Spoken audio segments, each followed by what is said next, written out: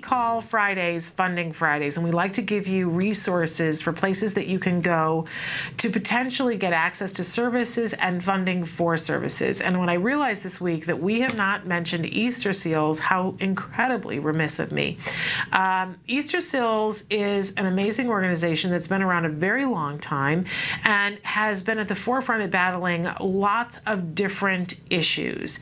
And we're very proud of Easter Seals because they have not shirked their duty where autism is concerned, and they have very specific programs helping families to gain access to services and the funding for the services.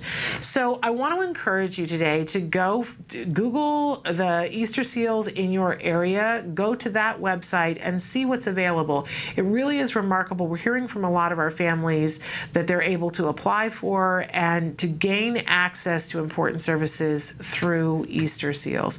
I do think it's important that let them know what you need and what you're looking for, and continue to advocate for yourself. But this is a remarkable organization that is helping us to get the job done of helping ourselves and helping our kids. So a big salute to Easter Seals, and I encourage you in your list of things to look and places to go to find out about funding, add Easter Seals to the top of your list. They really are getting it done.